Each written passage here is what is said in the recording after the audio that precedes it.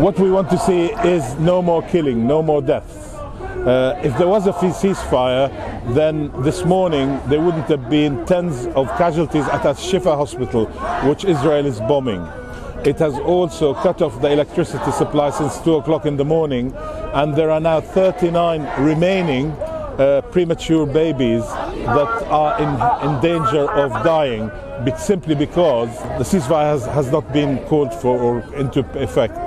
So I've joined nearly 500,000 people, if not more, to demand a ceasefire. We're seeing what's happening in Gaza, where over 10,000 people have died, 4,500 children. We're seeing daily images of children being picked out of rubble, thousands of people dying in these mass graves, and our political leaders are complicit unless they're calling for a ceasefire, and that's not what they're doing at the moment. So it's about putting as much pressure as we can through demonstrations, through contacting your Member of Parliament, through speaking up and organising every space we can to demand that, and that's what this is about today.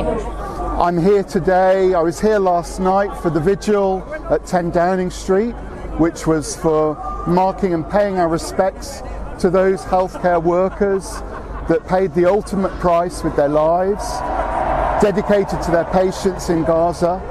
And I'm here today for the same message, which is ceasefire now, and let the blockade be lifted, and let's just stop this. Let's just stop this.